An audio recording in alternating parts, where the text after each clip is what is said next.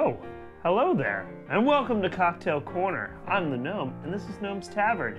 And we have a special guest coming later today, Uncle Pete, because this drink is the Uncle Pete Comes to Dinner. Now, I'm also entering this cocktail into the hashtag Christmas Martini 2023 cocktail challenge with 62-second cocktail, Rob from Home Bar, and Booze on the Rocks put it on every year, and we had our other submission, which you can check out right up there.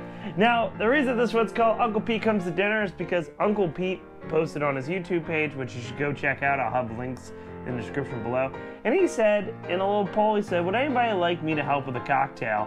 So him and I started bouncing ideas back and forth, and I came up with this great cocktail, and it's been really fun to drink it during Christmas time. And don't worry, it does not have Malort in it. So, this is a shaking cocktail. So let's shake her up.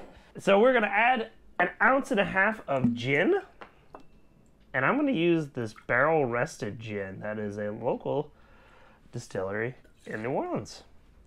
Then we're gonna do 1/2 ounce of an aperitivo. I'm gonna do Peychaud's aperitivo because I really do like this one, but feel free to use Campari if you'd like. And we're just gonna do 1/2 ounce of that and throw the cap on the ground. And then we are going to do 1 ounce of cranberry. 1 ounce of cranberry juice. I like this whole fruit, no added sugar one. It's been really delicious. And Courtney and I have been making a lot of Christmas cocktails with it. So I would use the unsweetened cranberry, which Vino did a lovely cranberry video down in the description below. And then we're going to do 3/4 of our sweet potato simple syrup. Now, how we did this, we did just like the OSS, and you can see kind of some similarities to that one. And we took some sweet potatoes, we put them in the oven, scooped out the inside, put it with some sugar and some cinnamon sticks, and then pureed it to make it this nice sweet potato simple. Very delicious. Was a huge hit in the distillery, and the simple helped us win most unique cocktail was the award. And then we're going to do 2 little dashes of our chocolate bitter. 2 little drops. Oh, not dashes, but just boop, boop. Just a little bit of that. And we're going to grab some ice. And we're going to shake her up. Let's shake her up.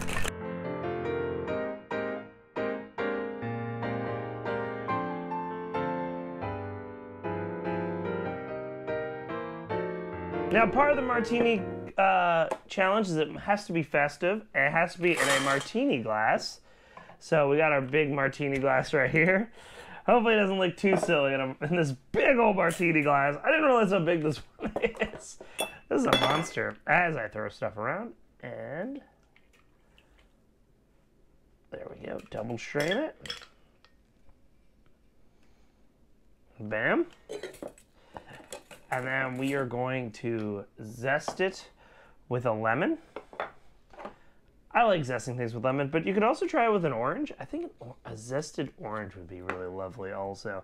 So, bam, hit it up, rub it on the rim, rub it on the stem, so that way they always smell that great lemon. That was a good lemon.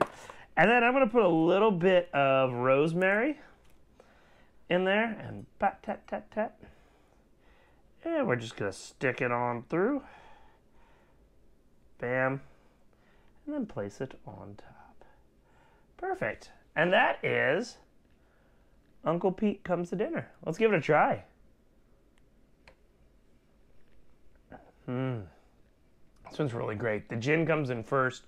You get a nice little, that chocolate with the bitterness, that sweet potato, and it's like yet sour and not sweet. So you do get that little bitterness with it, but it's a lot more sour, and I think it's that lemon. That lemon zest was really powerful in it. And thank you so much. And let me know, who else would you like me to collaborate with? And that would be really great. Or if you want to collaborate with me, I love collaboration. I love just spitballing ideas at each other. And also, don't forget to like, comment, and subscribe, and check out the other videos.